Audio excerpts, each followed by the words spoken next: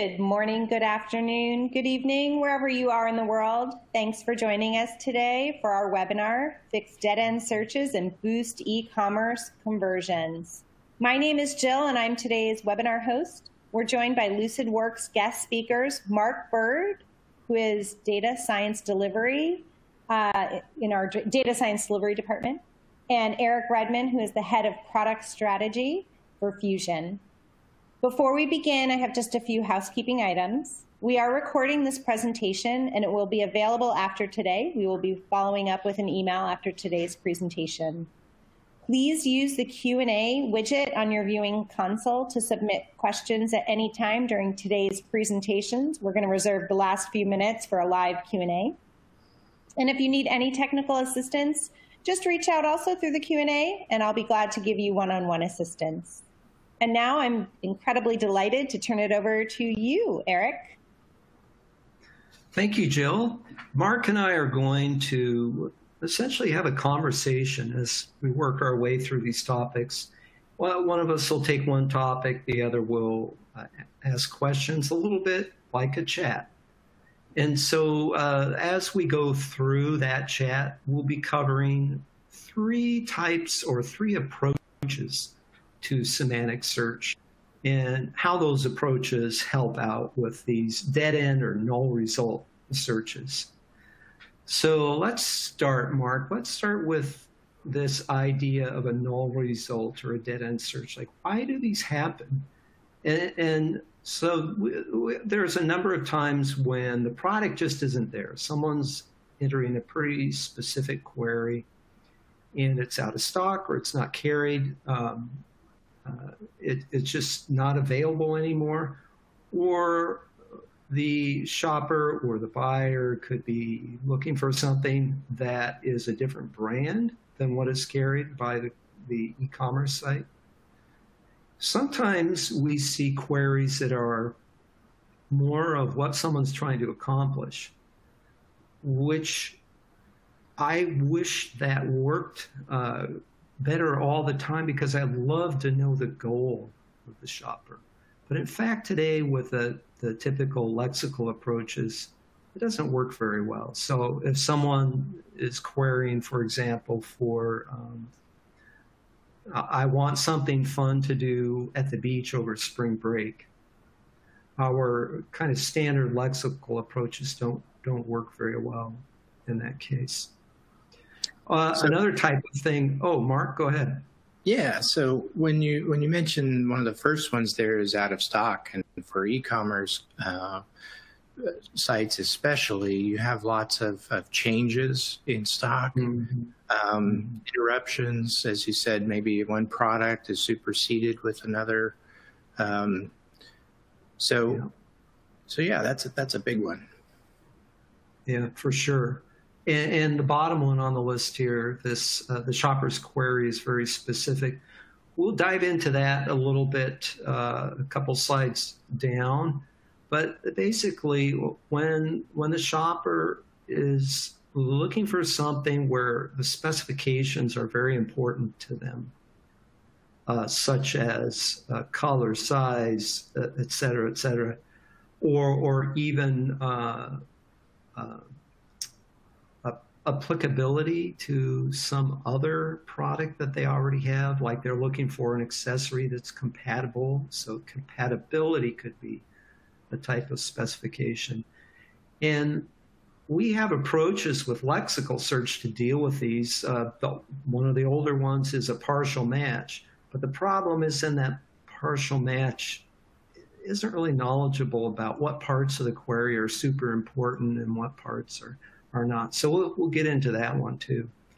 So Mark, why not, I'm going to turn the next slide over to you, because you've talked to me about this long tail thing a lot. Yeah. So people may be familiar with the long tail distribution of queries and the demand for keywords and phrases from sort of an SEO perspective. But the same principles are important for us in query and the optimization of query and finding in e-commerce contexts. So short tail queries are those that have very high volume, somewhat predictable, well-trod, and almost always get a good click-through rate or conversion rate. Long-tail queries, on the other hand, are infrequent, specialized, and the tail itself is very long, right? That if we consider a query we've never seen before, that's kind of way out there on that tail. So null searches are those where you don't get any results, right? Which is not a good experience for users. And these long tail queries tend to be kind of just adjacent to those. Maybe you only get a few results. The click-through rate isn't great. But from an optimization point of view, if we think about moving up the conversion rate in that tail section, there's a lot of opportunity there. So we may start with null queries, but this is kind of their next door neighbor. Yeah. So the way you're talking about this, it sounds like you don't mean it's a hard rule that null searches live in the long tail. And by the way, we have this diagram from probably an SEO perspective from Composely, but they're using this phrase short tail keywords. I think of that as the head. So in case anyone's wondering what this short tail business is. Yeah, so I just wonder if you had some thoughts about how null searches can kind of stray from the general rule of thumb of living out there in the long tail. That's a great point, and really one of the bad things that can happen is if you have a very frequent search phrase that is getting empty results, right? You'd almost want an alert for that or something, right? And that can happen if there are changes in inventory or other changes to the system that lead to that sort of an unanticipated result. And because those are high conversion rate queries, it's pretty urgent to fix those or avoid them in the first place. Sometimes it's a mistake too. I've seen where there is some problem in publishing a change to a product that starts throwing out those null results at that point. Yeah. Okay, Mark, should we move on? Yeah. Good for the long tail. All right, so specificity, that's one of the things I talked about in that first slide about why do we get null results. And so I've got 2 or 3 slides here kind of digging into that a little bit. And one kind of specificity is that it's sort of unintentional. People will, they will genericize, is the word I use here, a brand name, such as Pampers or Kleenex. And so if someone is searching for Pampers instead of diapers and the retailer carries some other brand, we want to be able to adapt to that. And we want to be able to do it learning from the shopper behavior and not having to have someone curating all the time. Like, oh, people are searching for this, let's point them to that. We'd like a semantic approach that gets the meaning of the brand. If it had, Pampers doesn't just sell diapers, but that's a very prominent meaning behind it. So, Eric, you mentioned Kleenex, and I think we're all very familiar with that. And it's rare that somebody might say a facial tissue instead. But what about when somebody really is looking for a specific brand and they have some brand attachment and stuff? Is there a way we can best handle it? Yeah, I think especially when we're doing semantic search in a way that is trying to be general or say this is similar, we can use messaging. We can know when the system is going to a semantic search approach. And messaging could be along the lines of, we couldn't find exactly what you're looking for, but here are some alternatives we think you'll find useful. And then the proof of, is that a good approach, becomes apparent pretty quickly in the signals. Are those alternatives generating engagement and conversion? All right, let's look at another one. So another type of specificity that's kind of idiomatic is when you have a trade, a plumber, an electrician, a carpenter, or a professional photographer. They may tend to use a kind of shorthand, because if I'm searching for a lens, then I'm probably meaning millimeters. And there's some other stuff. There's an implied brand here, I would argue, in this example I'm showing, along with that unit of measurement. And so I want to touch on this here. I think we tend to, over the past few years, when we say semantic search, semantic is about searching by meaning, but there's also almost this implication of fuzzy, or it's not very precise. And there's no reason why, when we say semantic search, that we have to mean imprecise. It's just kind of the nature of some of the models that are becoming more commonplace today to solve these kinds of problems. So I want to talk a little bit later about semantic meaning can be very specific, as in this case here. Yeah, and before you move on, so in this case, the user has not specified their units. Back when I was a physics undergrad, I was taught that you should always specify the units. Mm-hmm.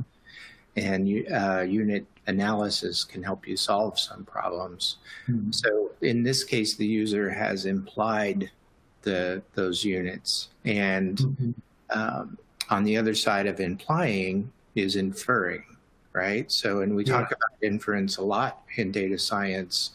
And so what you're saying here, I think, is that we're going to try to make an inference here about these units. Right. Right. And actually, I didn't mean to describe a solution more as, this makes it hard when people do this. Yeah. Let's look at another one. Color is one of my favorite topics.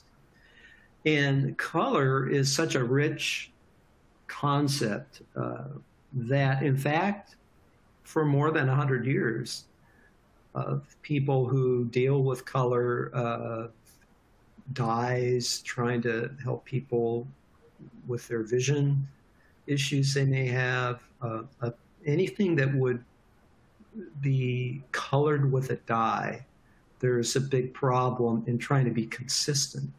And if somebody asks for a color from a manufacturer, it's important that they could communicate, what are we talking about here? So, the old approach that's still used today is, well, I'm going to give you a sample. It should be like this.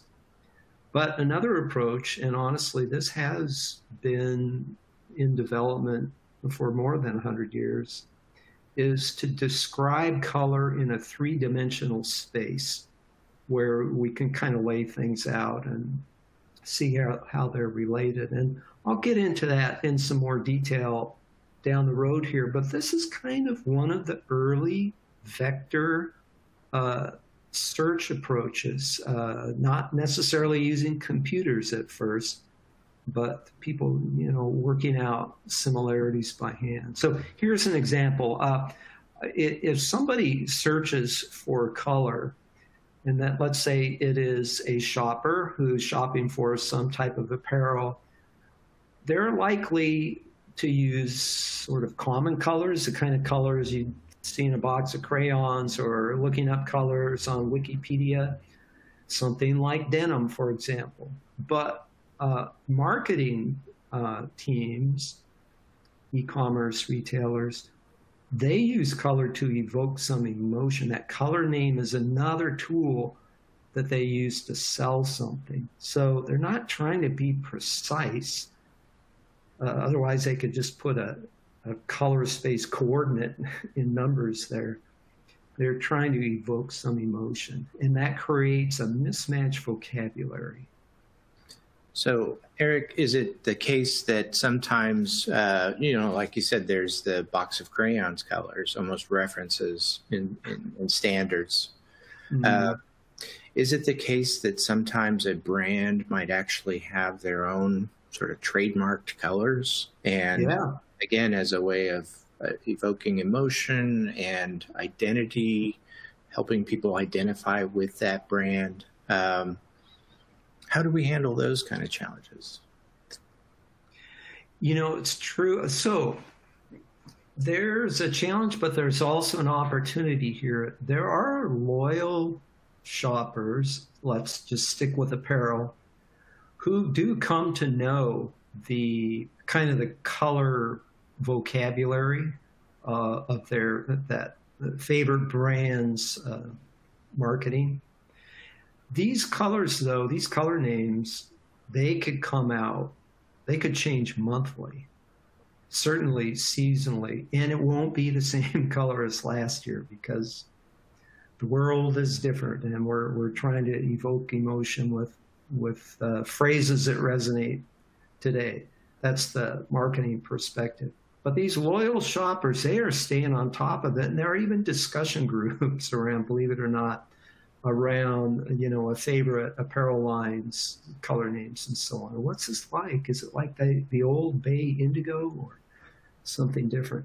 And so when those shoppers, and you can kind of identify them in signals, when those shoppers are searching, they can really help teach us or teach a system about how those colors relate to more standard colors.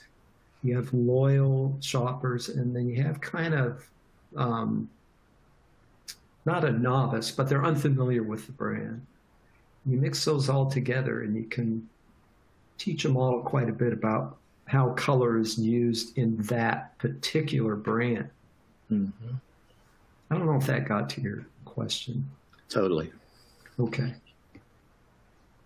All right. So I talked a little bit about color search, and I don't know if you knew this, Mark, but Pantone publishes a color of the year every year. And the color of the year for 2022 is Very Perry, which is a cute name for periwinkle. And so let's just say I picked that because it would not be weird for someone this year to be searching for periwinkle at an apparel site, because Pantone doesn't just make this up. They're not trying to sell a color. They are drawing this from a whole wide variety of sources where they learn about how people are using color that year. And so somebody might search for periwinkle and then, periwinkle top or periwinkle skirt. And that top image I have there, we couldn't find that item. That's a real thing. I went to an apparel site and couldn't find it. However, now I can predict some people will say that skirt is not the same color as periwinkle. But I don't think you would argue that it's totally out of the ballpark, right? So I'm just showing here that one approach to dealing with semantics specific to color is to take advantage of that idea of a color space, a standard color space, and to be able to find close enough. And who's going to tell us what's close enough? Well, there again, we can go back to the signals and watch how shoppers are reacting to that. And maybe we would say we need to tighten up a little bit on this periwinkle definition. So this, as you said, Pantone has chosen this or identified it maybe more from trends as the color of the year. Not only defining the name of it, but I bet they've also defined some objectively expressible quantities about that color, right? Yeah, there are a few standard color I'll just use that word space. I don't know a better word. And one of those is called C-Lab, C-I-E Lab. And picture a three-dimensional space that they have tried over decades to make a representation of human perception of color, and then to be able to say how close, if you will, in that space this color is to that color. And so, yeah, we can use that kind of color space. And even if this apparel vendor did not tell us the coordinates of this color, they might tell us in some other system of color coordinates, and we could translate, or we could even read the color off of their images that they use as a kind of a color swatch and find that color's place in a color space. All right. So this is a kind of a cool image of a color space.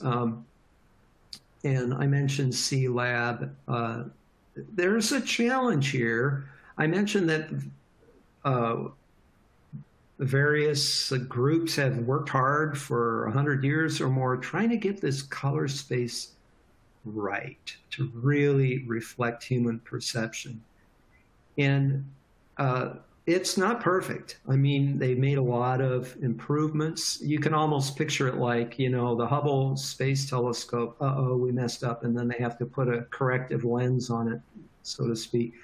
A lot of that has happened with this color space because we learned over time that, for one thing, when you get to an edge, like here's blue and here's green, and you get close to that crossover between what most people would call blue and most people would call green, you have to be really precise in describing a color that would be made from a mix, like turquoise or something that's near that edge. You have a really small place in this color space to where people would, yeah, that's close enough to turquoise. But then when you're out right in the middle of blue, you have a big range where most people would say, yeah, that's still blue. You can move quite a bit. So that's a problem with this color space. You can't just say, someone has given me a color they're shopping for. I want to find the colors that are within this distance, because it doesn't work. And what might be suitable for a blue close enough is not suitable for a turquoise close enough.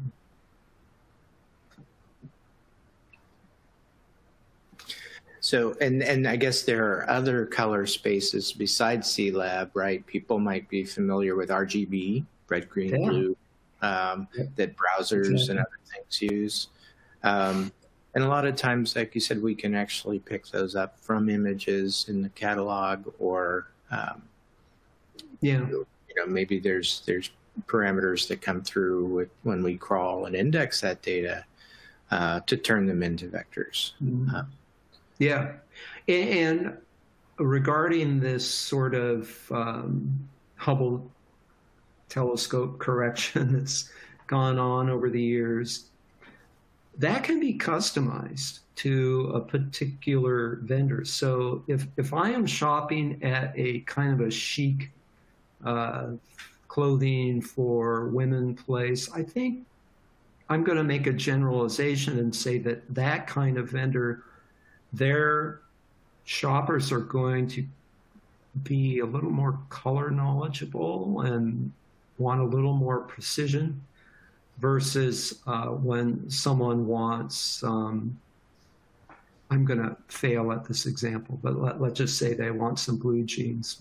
What are blue jeans? What are white jeans? And so on. You could be a little looser there. So capturing signals again, there is a way that we could have a whole nother talk about this, but there's a way to start with something like this C-Lab color space and teach a model to start from there and learn about these sort of peculiarities with how people at that site interact with color.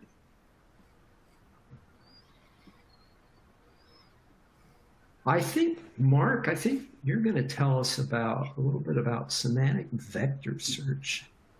Yeah. I'm sorry to interrupt you. So I had mentioned up top that we would talk about kind of 3 approaches that fit in this semantic search world. We started with color, and here we are with the second one.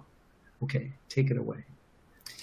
So semantic vector search, the image we've got here is that like similar products are organized together for shoppers, right? So that when they're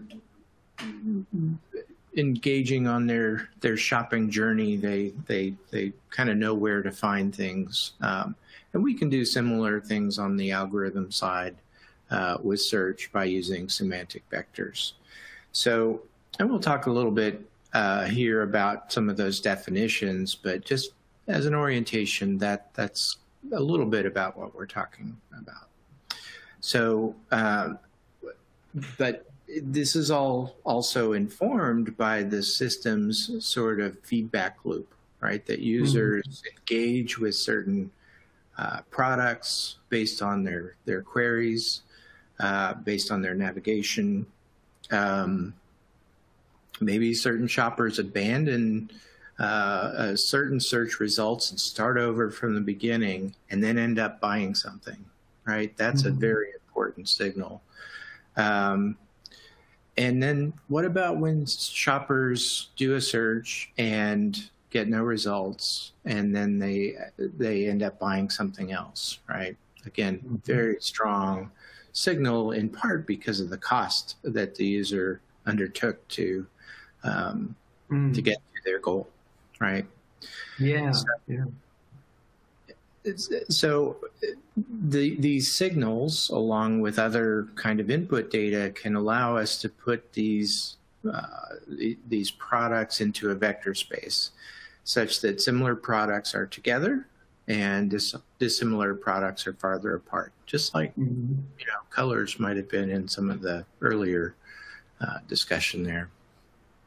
Yeah, I like that connection to the cost of a signal, and this idea of costly signals appears in signaling theory in lots of fields, and one of those being evolutionary biology. So it's really fun to make the connections to what we're talking about here in e-commerce and in other fields. And so I think what you were getting at, I'll try and see if you agree, is that these more costly signals are important and we should give them some more weight somehow in training the model. Exactly. Yeah. Weight is the term we use, just a scaling factor on those signals that's bigger than the lower cost signals. So lower cost signals might be, somebody scrolled down and scrolled past something without clicking on it, right? That's a low effort, low cost, low weight. Yeah. Okay. Awesome. Sorry, Mark, I know you could be advancing these. I've just stepped in and done it for you. It seems to work great. So let's talk about vector search vocabulary. Just a few phrases. First of all, this diagram is just sort of a way of thinking in a simple two-dimensional way about the relationship between different words, and specifically, those patterns of those relationships. So, for example, women is to queen as men is to king, right? So that's an example that's often given in one of the earlier ones of these approaches called word to vec. So in this chart is 2 dimensions. A vector space could be 3 dimensions, like the world we live in is 3 dimensions. And then, but it could be many more dimensions, right? And those dimensions don't necessarily need to correspond to physical parameters or features. Like right?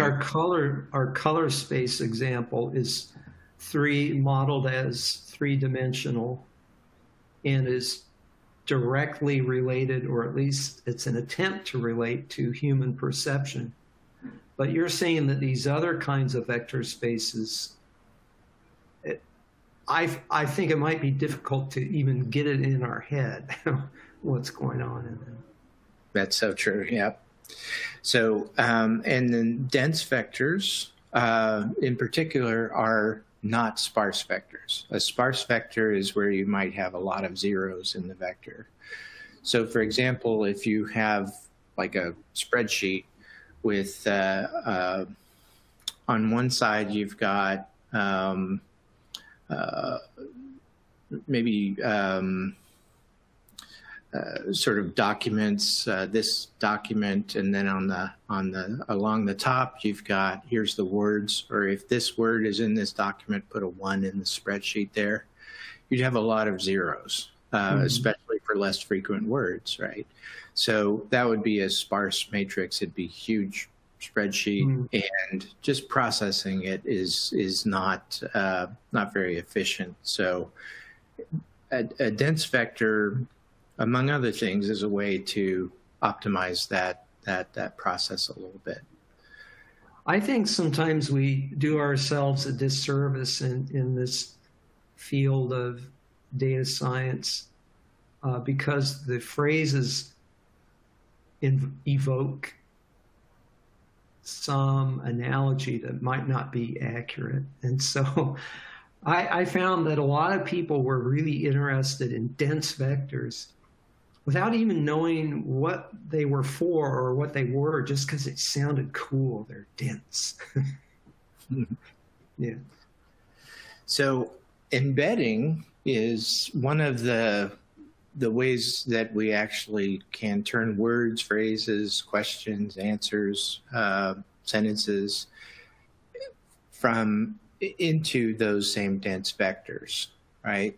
With embedding, an easy way to think about it is you'll know a word by the company it keeps, right? So if you scan Wikipedia, for example, or a month's worth of news, then you might get certain associations with a certain word like dog, for example. And that those associations can be turned into this dense vector. And then if you have a similar vector that you get for cat, for example, it may have some, in some dimensions or in some way, it may be kind of close to dog, but in other ways it might be quite different.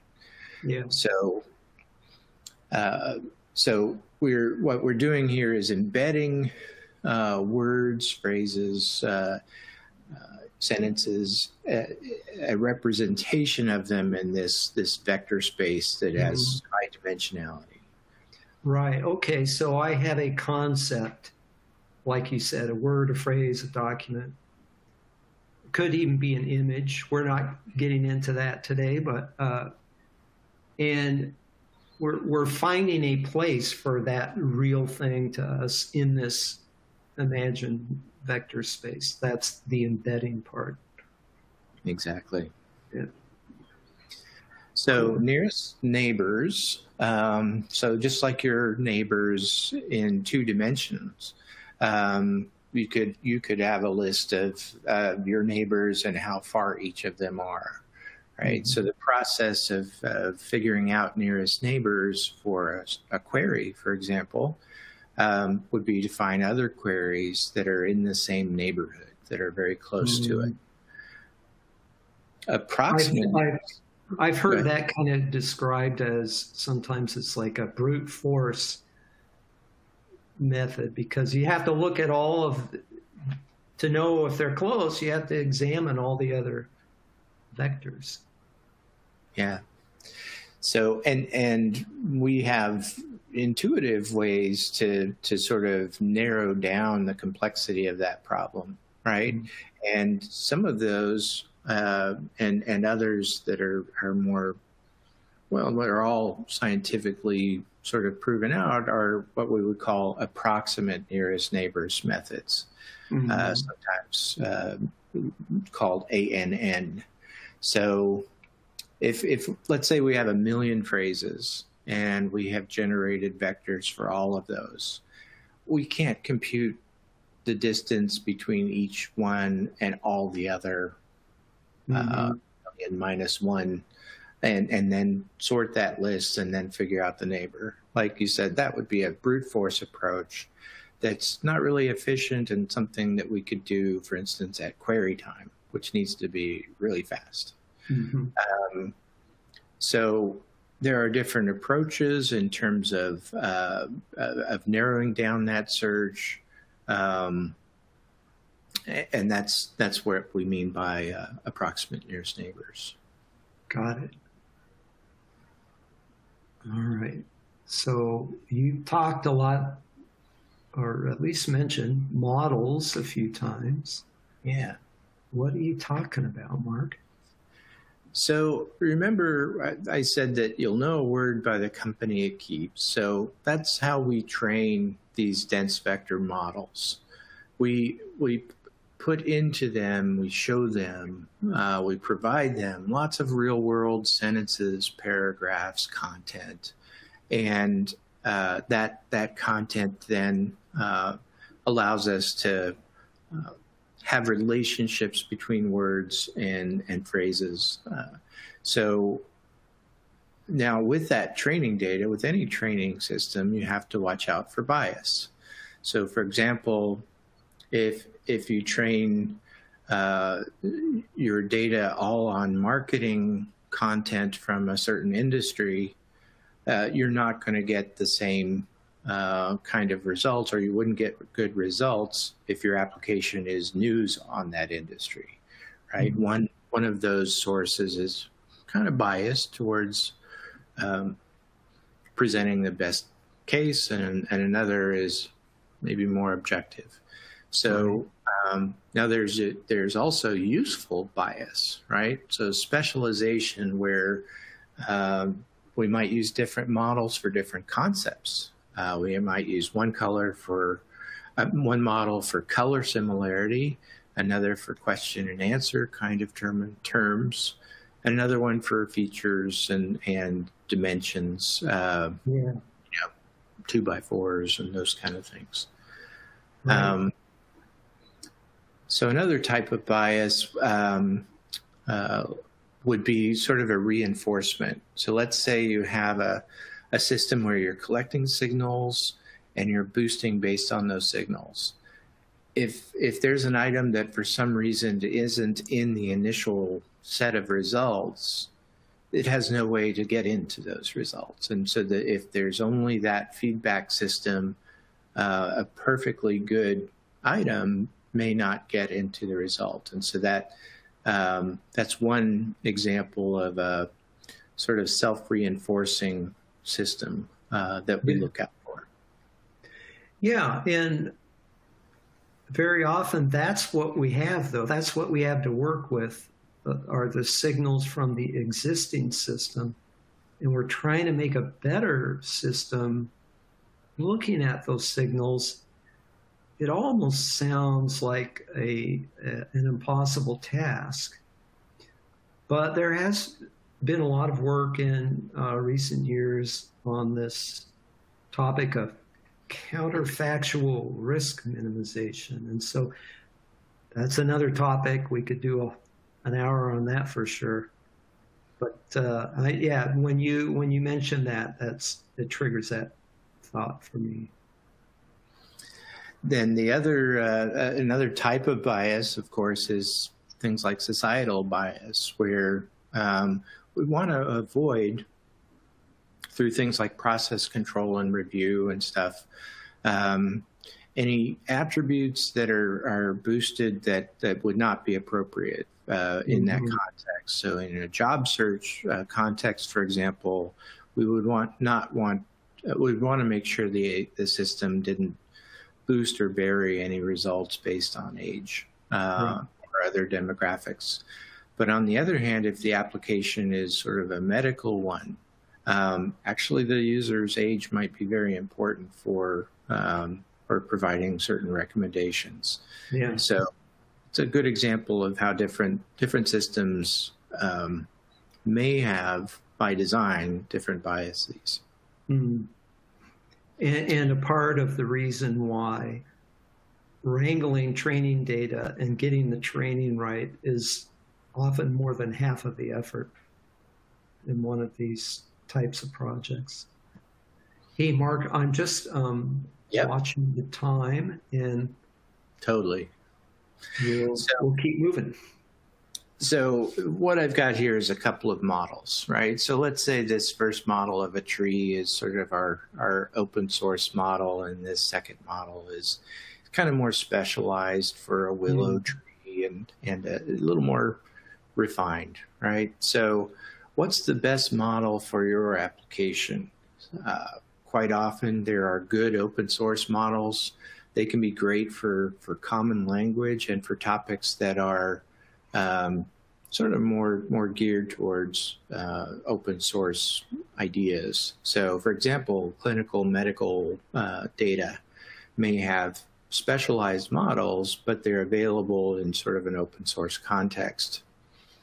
Mm-hmm. So, and then alternatively, or maybe as sort of a refinement step after you've tried out these open source models, we think that e-commerce in particular is a really good candidate for custom models.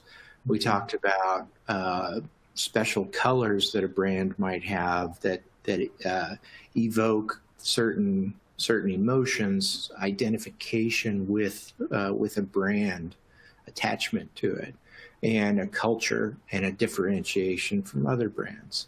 Mm-hmm.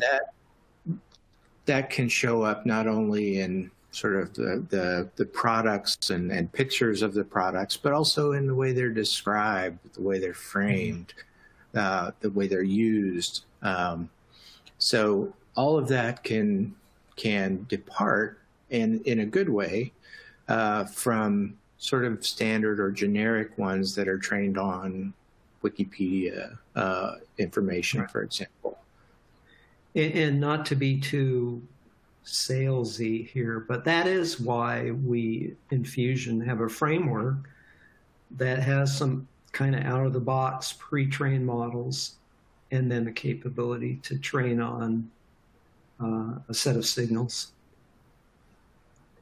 All right, I want to talk quickly, but get back to that precision topic. And so this is still semantic vector search. That's my SVS initial there. But what if the search is for a part number? So that's a very specific search. How could a semantic vector space possibly help with this? Well, let's say that we retain product data, even if a product is now unavailable. It's not just out of stock. It's unavailable. Or we could just be talking about out of stock. In either case, we could retain that product's place in that vector space we talked about. And then knowing that we can't sell it, it's out of stock, it's unavailable, we can find nearest neighbors. And then with messaging, explain what has happened. Couldn't find the exact thing you were looking for. And that's the image here I'm showing, a nice example where this Breville coffee maker is out of stock, but they're showing some alternatives. I want to point out that a lot of our low-performing queries and tail queries fall into this category. I'd also say that it's kind of a high effort if a user is going to plug in a specific product number. It's probably a good indication that they really like that product. Maybe they've bought it before and they want it again. So pretty high intent signal. Yeah, I agree. So I want to move from the semantic vector space. We've talked about two things so far, a kind of color space search, a semantic color space. We've talked about semantic vector spaces, and that's a kind of similarity. Similar things are close together, dissimilar things are far apart. Now I want to talk about this idea of semantic query parsing. And this gets back to that precision question. So I have a query, and in that query, the shopper or the buyer, they've expressed certain concepts. And some of those concepts may be specifications. The idea of a semantic query parsing is to identify those concepts in the query and to be able to determine which ones require precision, so that then they could have special processing. So here in this example, let's say the query was floral print, denim, maxi shirt dress, size 8. A long tail kind of a query.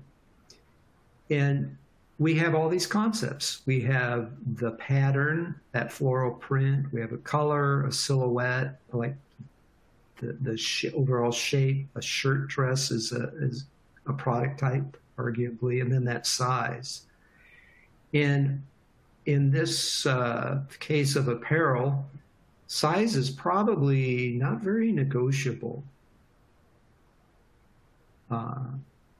So what if semantic query parsing could help us understand which concepts are non-negotiable and give us a much better partial match? Today, that partial match is a very common thing. People have been doing it for many years, but not doing it very well, because most partial match outcomes are based on just drop this word, drop that word, and see if we get results. So I'm making the case here that, and we're actually working on the semantic query parsing now, that it could deliver a much smarter partial match. It could also help kind of put some guardrails around that semantic vector search, which tends to be fuzzier in the results it generates.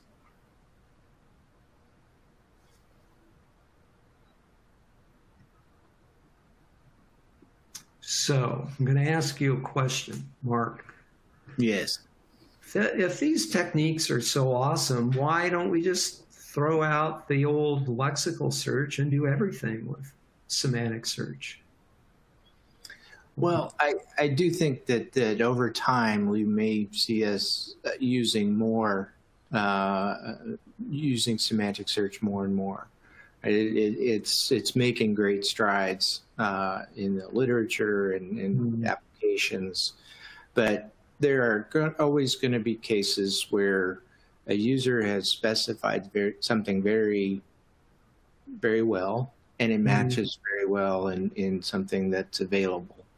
So in those cases, we're always going to try to give the user exactly what they want there. In your periwinkle example, if the user is searching for periwinkle, which is not a frequent term, and we've got some great products with that same word in it, then lexical search works really well. Yeah. And there's no reason to go do a semantic search for a part number, usually. Exactly. Yeah.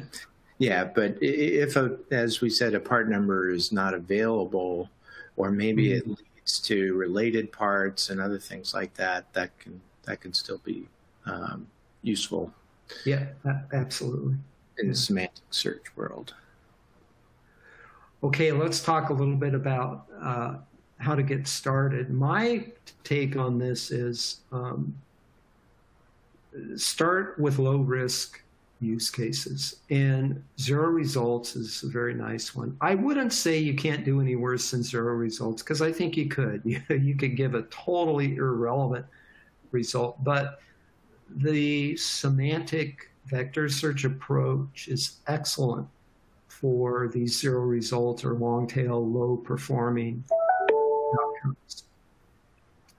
So my take is identify some low-risk use cases, which generally means you're really doing poorly in these use cases, and determine which of these techniques we've described are best fit. And I really favor semantic vector search as a nice starting point because it is kind of fuzzy and scoops in a lot, and you can put some messaging around it to clarify that it's not a precise result. What's your take, Mark? Yeah, I generally try to take a crawl, walk, run kind of approach. So one of the first things we can do in data science context is we can think about offline sort of analysis. We can take our queries, for example, from signals. We can compare, we can vectorize those queries using these embeddings and off-the-shelf models, and find mappings between queries that don't perform well and those that get a lot of clicks. Yeah. So that's kind of an offline or pre-production way of saying, wow, this is working really well, and it's going to work well for underperforming queries and null queries. Yeah, that's a nice way to reduce risk too. What do you think? Should we call this good for the presentation and see if we have some questions? Yes. All right. Well, thanks. Nice chatting with you, Mark. And you, Eric. All right, Eric and Mark, this is Jill, your webinar host, coming back on the line with a few questions from our audience here. First question is, would nearest neighbor be similar to the Liebenstein distance? Oh, that's a good one. It is, so I get there is a similarity in that you're trying to approximate is how similar is this to that. But actually, it's not very similar in how it's implemented. So if you think about approximate nearest neighbors or nearest neighbors, it is based on a model learning from some kind of training data, shopping behavior or something. Whereas some of these others, like Liebenstein and other string similarity approaches, are more about kind of what's the cost to make this thing like that thing. And so, yes, in general, it's similar in that we're talking about similarity, the idea of how different is this and that, but the approach is pretty different in how you get there. Yeah, degree of difference, I think, is the where those are similar. I think, I guess an illustration would be something like a zip code, right? If you change the third digit in a zip code, it would, or the second or the first one, they might be very, very far apart on a map, right? But in a Liebenstein kind of edit distance way, it's only one character difference.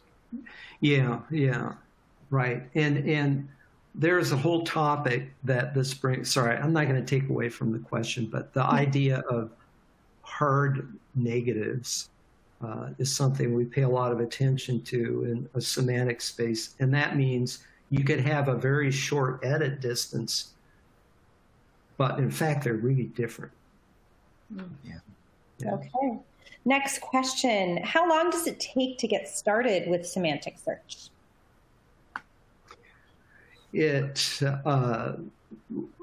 So we have models and model frameworks ready to go, but the training is the thing. And so if it's a case where a pre-trained model works pretty well, then super fast, we can have a POC ready to go in very few days. But if we determine that we need some specialization, as Mark was talking about earlier, based on some signals data, we probably want to have weeks of signals data, maybe a month or more. in order to get a good improvement by training a custom model. Mark, what are your thoughts on? Yeah, I think it's going to depend heavily on the patterns that are hopefully available in signals data, but it's also going to depend on the application. And so, for example, you might use an off-the-shelf